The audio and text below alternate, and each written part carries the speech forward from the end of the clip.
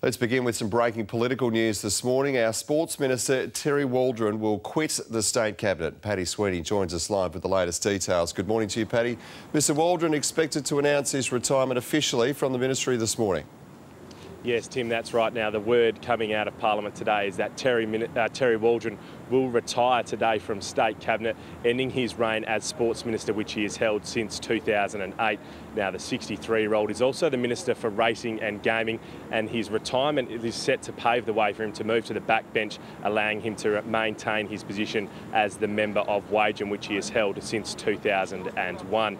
Now, Mr Waldron has been the National Deputy Leader from 2001 until only last year as well. Now, Mr Waldron's decision to retire comes after reports that Colin Barnett previously stated that ministers looking to retire at the March 2017 election would in fact be dumped from their roles 6 to 9 months beforehand.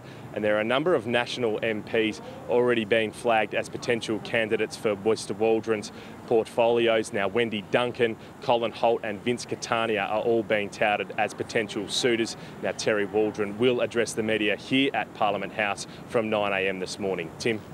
Good on you, Paddy. Thank you.